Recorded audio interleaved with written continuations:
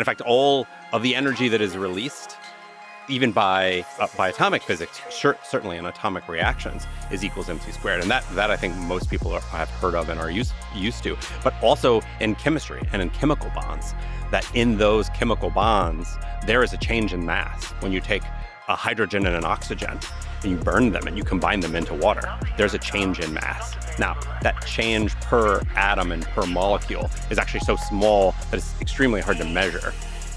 But it's still there. And that's the energy that is released, and you can quantify that. We use units of electron volts as a unit of what is the energy in atomic processes or chemical processes.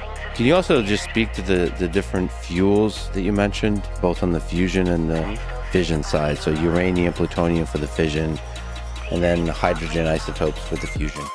So for fission, uranium and plutonium, we don't make those nuclei. Those right now, for humanity, those have been made in the primordial universe through supernova and Big Bang, and the initial formation of the universe where matter was created. And so we dig those up.